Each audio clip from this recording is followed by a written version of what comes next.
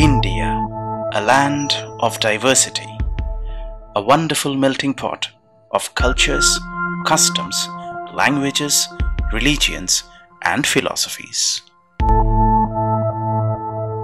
Since ancient times, the subcontinent has been home to contrasting, often conflicting schools of thought like Vedanta, Samkhya, Yoga, Mimamsa, Charvaka, and more. Thus, technological achievements based on science and traditions based purely on faith coexisted on this land. Though modern India is a secular state, faith and beliefs play a vital role in the lives of the majority of its citizens.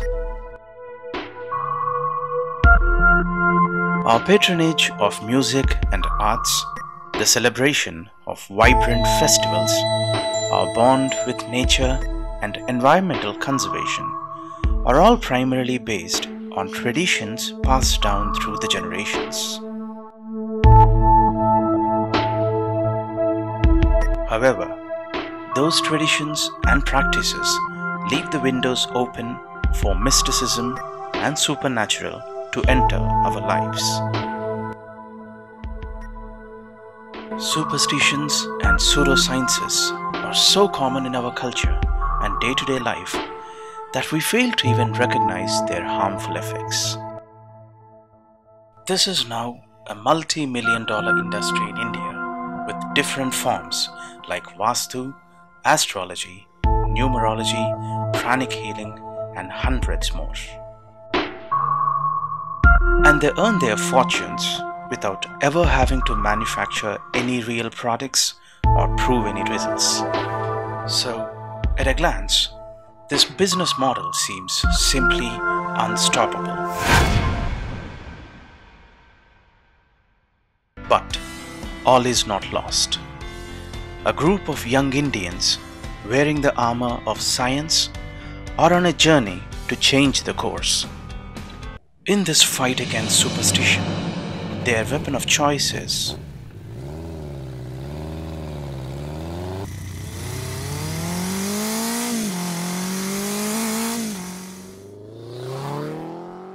reason.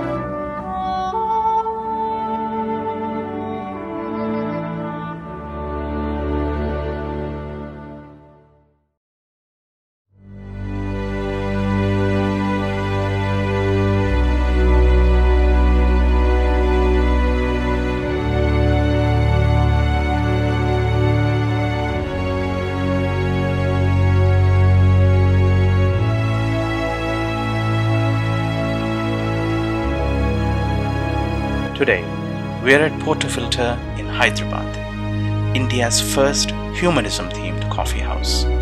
Let us meet the riders and hear their story.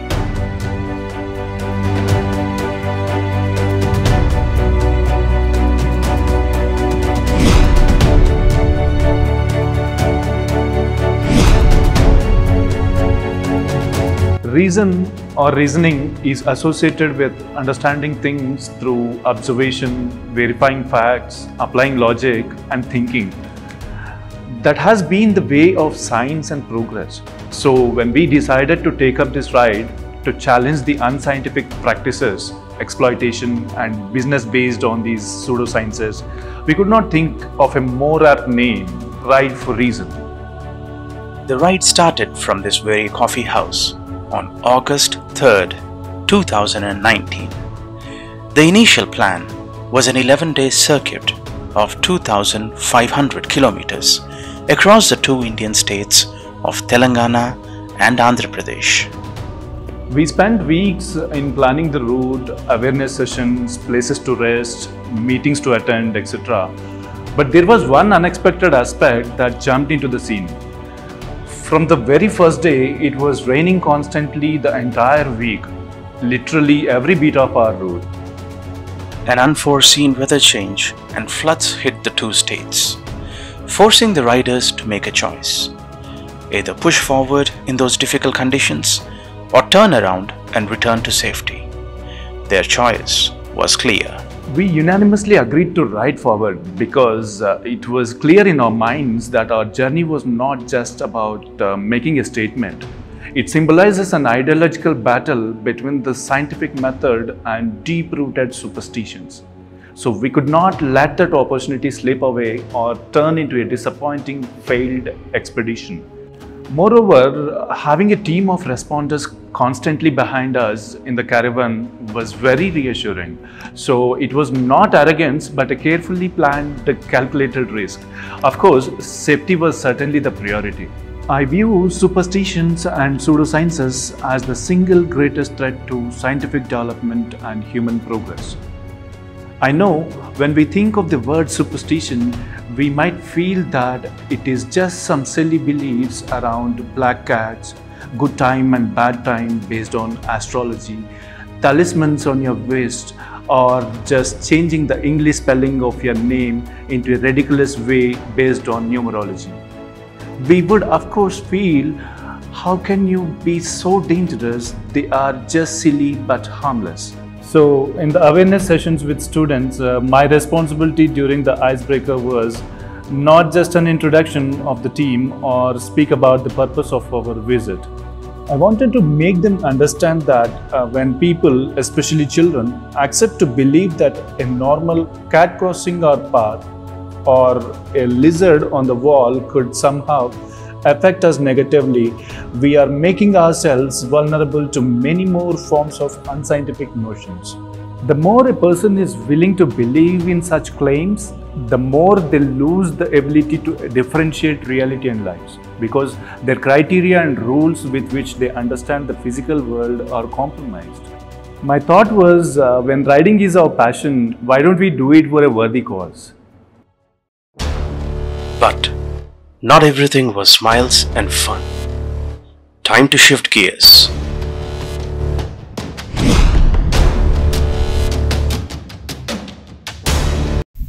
Hyderabad lo oka 6 నెలల పాప హైదరాబాద్ లో ఒక 6 నెలల పాప తల తీసేశారు. తల తీసి గుండెలు పడేసి తల తీసుకొచ్చి శుభ్రపూజలు చేశారు.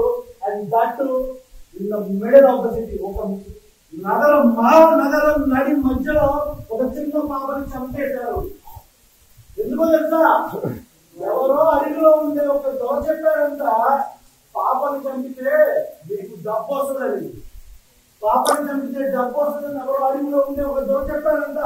అందుకని వాళ్ళ అమ్మని కూడా గుర్తుపట్టలేక, వాళ్ళ అమ్మ కూడా గుర్తుపట్టలేని పరిస్థితిలో ఆ పాపని చంపేశారు. ఆ పాప కేవలం 6 నెలల పసిపాప, మాటలో నడవలేదు. వాళ్ళ అమ్మ పక్కన గుర్తుపట్టలేదు, పాపను చంపేశారు. And that is because of superstition. మూఢనమ్మకాల కోసం, మూఢనమ్మకాల వలనే ఆ పాపను చంపేశారు. మనం ఎందుకు మాట్లాడలేకపోతున్నాం తెలుసా? మన ఇంట్లో జరగలేదు కాబట్టి. మనం ఎందుకు మాట్లాడలేకపోతున్నాం ఎందుకో తెలుసా? వాళ్ళు మన బంధువులు కాదు కాబట్టి. అదే మీ చెల్లిలో, మీ అక్కను, మన అమ్మలో ఎవరో చంపేస్తే ఊరుకుంటామా? మరి ఎందుకు మాట్లాడలేదు? మనం మాట్లాడాలి. సైంటిఫిక్ టెంపర్ ప్రతి ఒక్కరికి ఇది మూఢనమ్మకం అని తెలియాలి. చేతబడి, బాణామతి, జ్యోతిష్యం ఇవన్నీ మూఢనమ్మకాలే. అవునా కాదా? సూపర్. సో మూఢనమ్మకాలు ఎలాంటివి వచ్చినా సరే, మీ దగ్గరికి జ్యోతిష్యం వచ్చినా సరే, మీ టీచర్లు చెప్పింది మాత్రమే నిజం. రీసెర్చ్ స్టడీస్ చేసి వాళ్ళు మీకు చెప్తున్నారు. ఊహించినారు. అక్కడ వరదలు వస్తాయి, ఊహిస్తున్నారు. Temperature ఊహిస్తున్నారు. Forecast ఊహిస్తున్నారు. It would be a lie if I said I'm the calmest and most peaceful person. I was really angry on the stage, and I'm surprised that not more people are angry at the horrific state of our society because of superstitions. When you read the news of a 3-month-old baby beheaded on an open terrace, because a tantric told the man that sacrificing a baby during the super blood moon eclipse under the open sky will grant him health and wealth, how can one not be angry? Human sacrifice. In the 21st century, I am angry and I am shocked at anyone who is not angry at such a tragedy.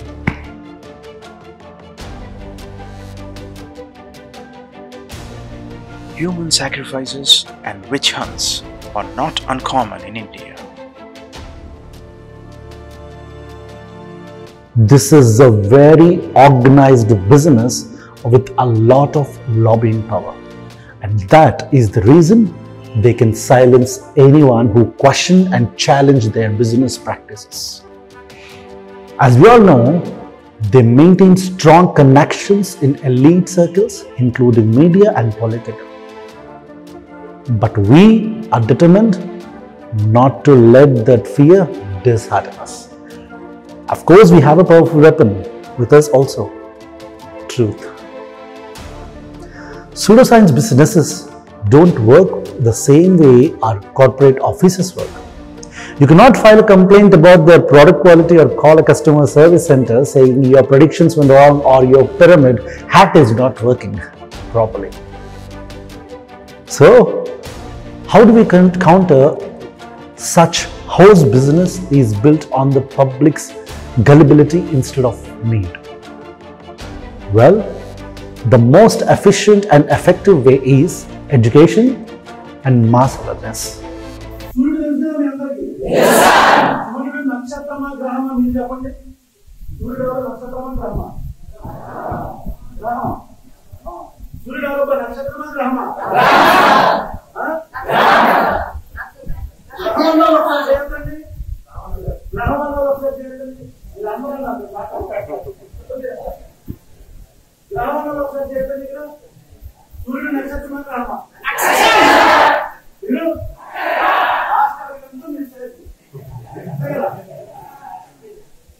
బాబు, మీ అందరికి జ్యోతిష్యం తెలుసా?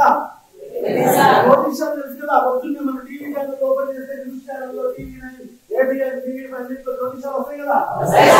స్వామి ఏం చెప్తుంటారు కదా, వాళ్ళ basic clause ఏంటంటే సూర్యుడు నక్షత్రం కాదు గ్రహం అంటారు.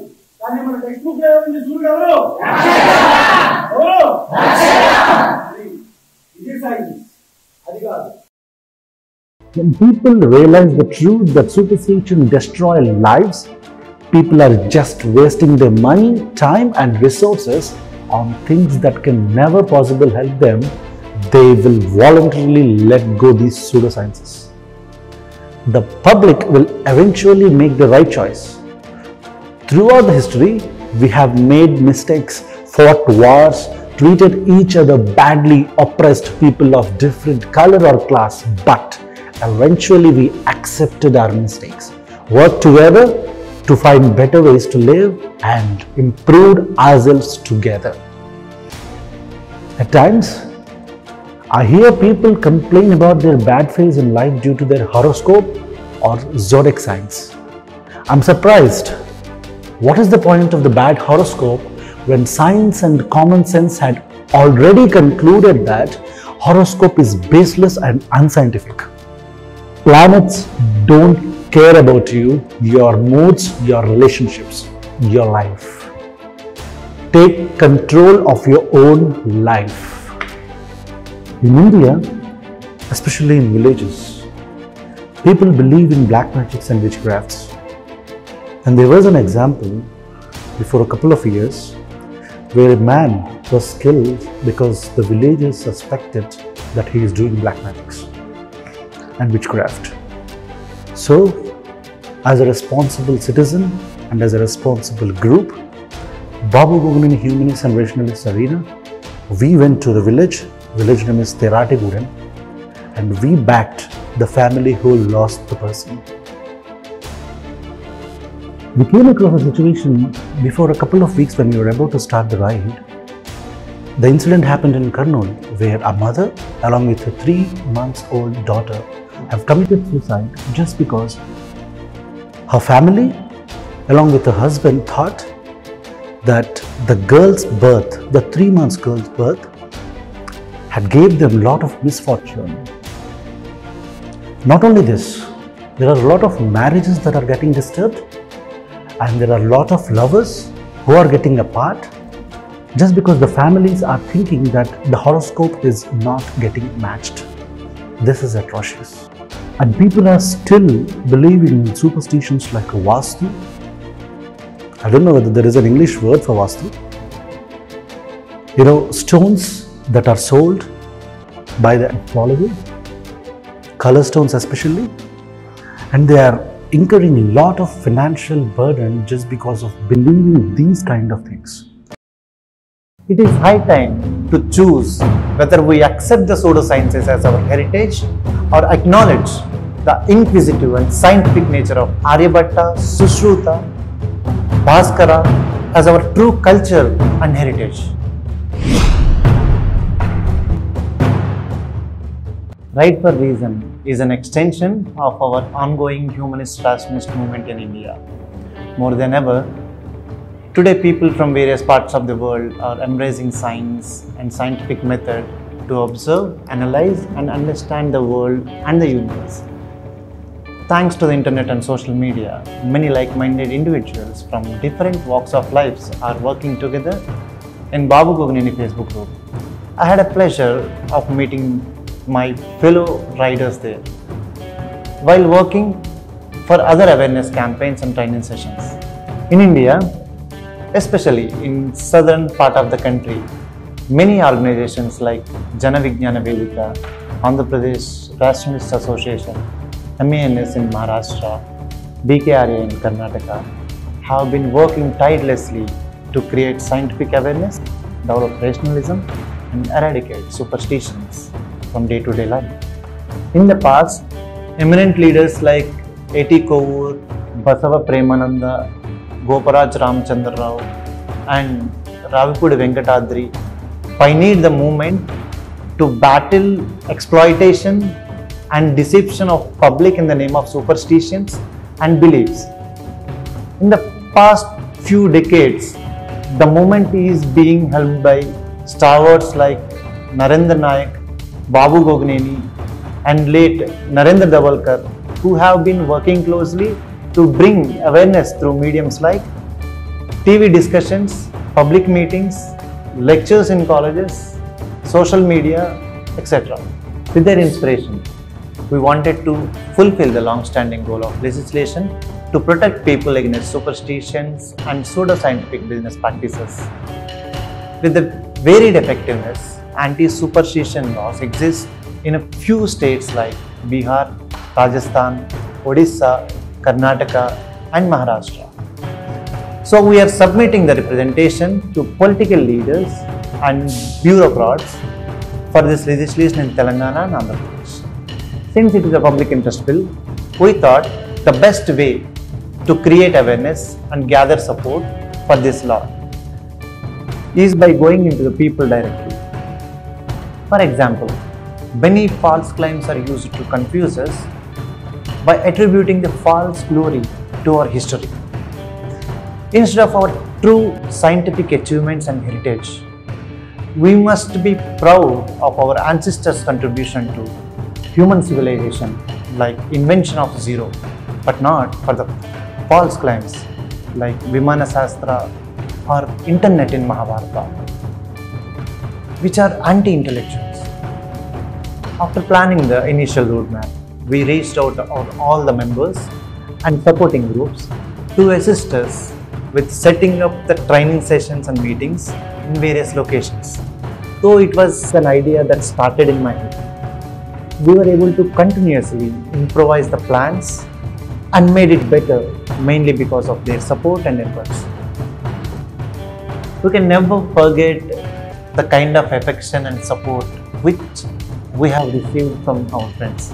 Hundreds of humans came together at every meeting and worked in the background to make Ride for Reason successful. And our riders are forever grateful, every one of them. Babu Gogineni Facebook group నుంచి అలాగే Indian humanist association తరఫున goodbyerope.com అనే సౌజన్యంతో మేము ఈరోజు ride చేపట్టాము. ఈ ride మొత్తం టోటల్గా ఆంధ్ర అండ్ తెలంగాణ ప్రాంతాలు అట్లాగే ఒక యూనియన్ టెరిటరీ యానాం కూడా కలుపుకొని మొత్తం 2500 కిలోమీటర్లు జరుగుతుంది ఈ ర్యాలీ మొత్తం. మూఢనమ్మకాలు ఈరోజు సమాజంలో ఎంత విపరీతంగా దారుణంగా పెరిగిపోతున్నాయో, ప్రాణాలు పోతున్నాయి. చిన్న చిన్న పిల్లలను కూడా నరబలు చేస్తున్నారు. ఇంట్లో పోరు తట్టుకోలేక తల్లి కూతుళ్ళు కలిసి ఆత్మహత్య చేసుకునే పరిస్థితికి దాపురించిన సిచ్యువేషన్లో మేము వాటన్నిటికీ స్పందిస్తూ ఈ ర్యాలీ చేపట్టాము. వాటన్నిటిని అరికట్టాలంటే ఒక చట్టం కావాలని, అలాగే వాటి మీద అవగాహన కలిగించాలని చెప్పి ఈ 2500 కిలోమీటర్లు మొత్తం ర్యాలీ చేస్తున్నాము. The riders traveled for 13 days and 3,000 kilometers, covered 23 destinations, met dozens of government officials, hundreds of activists and thousands of students, and kindled the fire of science and reason in those young minds. While celebrating the resounding success, the team is also working on new ways to take their message far and wide, and the need for legislation. The anti-superstition bill, which the team is rallying for, will be a crucial tool in protecting the public from exploitation in the name of superstitions and pseudosciences. However, the true responsibility is upon all of us to build a generation, a country, a world that has robust immunity against such anti-scientific notions and regressive practices. In other words, it shall be the duty of every citizen of India to develop the scientific temper, humanism, and the spirit of inquiry and reform.